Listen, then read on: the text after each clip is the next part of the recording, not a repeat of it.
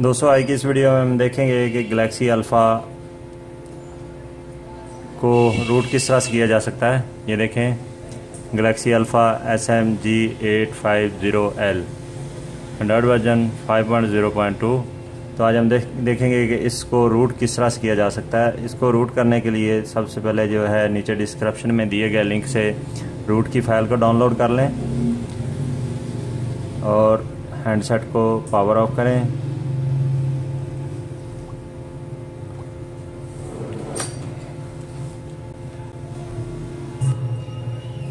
और जो रूट की फाइल आपने डाउनलोड की है उसको एक्सट्रैक्ट करें।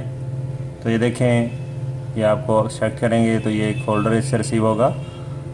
तो इसमें ये देखें रूट की फ़ाइल भी है और ओडियन की एप्लीकेशन भी है जिससे आपने रूट करना है। तो ओडियन को ओपन किया और ये एपी के सेशन में ही रूट फाइल को सिलेक्ट कर लें और हैंडसेट को डाउनलोड मोड में करें। उसके लिए वॉल्यूम डाउन, होम की और पावर को दबाएं।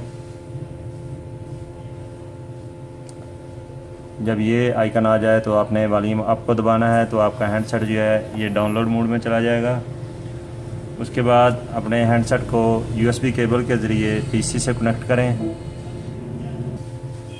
जब इसको पीसी से कनेक्ट करेंगे ये ओडियन के कॉम पोर्ट सेशन में ये पोर्ट शो करवा देगा। जब ये पोर्ट शो हो जाए तो आपने स्टार्ट वाला बटन दबा देना।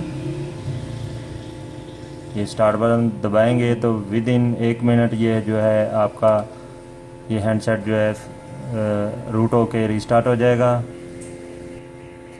और ये आपकी रूट की फाइल्स जो हैं ये अपग्रेड होगी। रूट की फाइल अपग्रेड करने के बाद दोबारा से रीस्टार्ट होगा। ये देखें, ये रीस्टार्ट हो गया।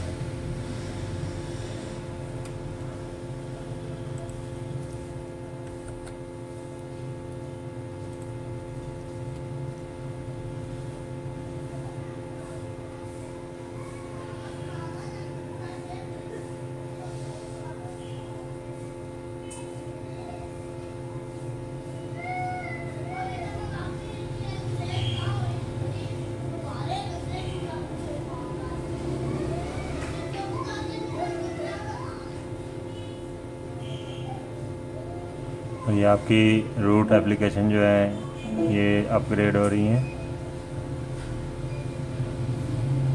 और ये आपका हैंडसेट जो है ये ऑन हो गया।